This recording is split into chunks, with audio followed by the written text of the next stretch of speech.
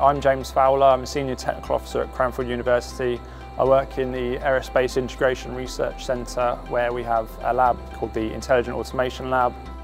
One of the main purposes of our work is to break down the idea that robots have to be in hard physical cage barriers.